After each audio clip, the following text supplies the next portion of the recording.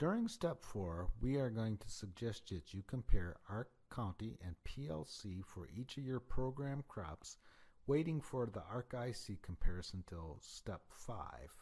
The reason for doing this, along with a description of each one of your programs, is given in this video. You will be choosing between 3 programs. Price loss coverage, PLC, is a target price, or what is now called a reference price program. Whenever the market year average price for a year falls below a reference price, PLC will make payments. SCO, Supplemental Coverage Option, is a crop insurance product that will be available if you choose PLC. SCO is further described in step 6. ARC County is agricultural risk coverage, and it's a county level revenue program. It will make payments when county revenue falls below a county guarantee.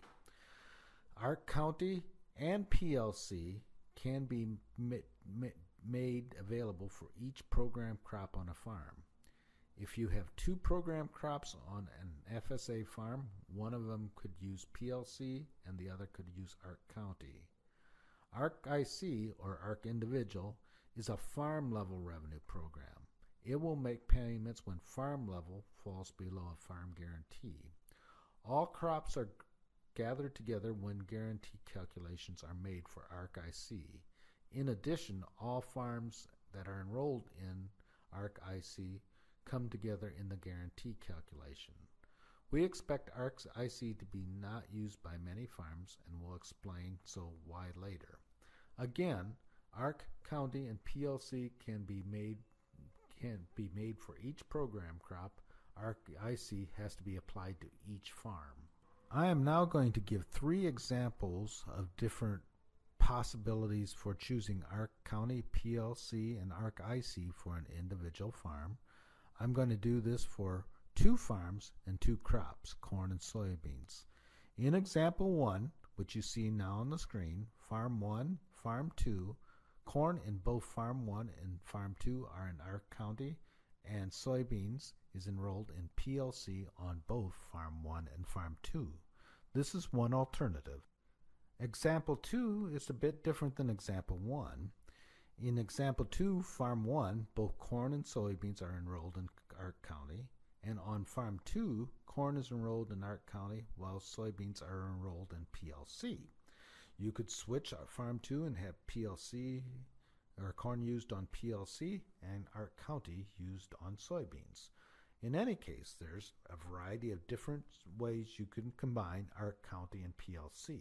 Here in example 3, Farm 1, both corn and soybeans are enrolled in ARC County. On Farm 2, ARC IC is used. Once a decision is made to use ARC IC, all crops on that FSA farm are enrolled in ARC Individual. Other points about the program choice: payments are made on base acres for PLC and ARC County. It doesn't matter what you plant in 2014 through 2018, it matters what those base acres were. The base acres were determined by your base acre decision. You either kept the current acres or reallocated those base acres. Plantings do matter in the ARC IC, but payments will not go over or below total base acres. And again, farmers can make different decisions on each FSA farm. In this step 4, we're going to focus on ARC County and PLC. There's 2 reasons why. First, we think you should make the best choice for each crop, and then once you made that best choice, compare it to ARC IC.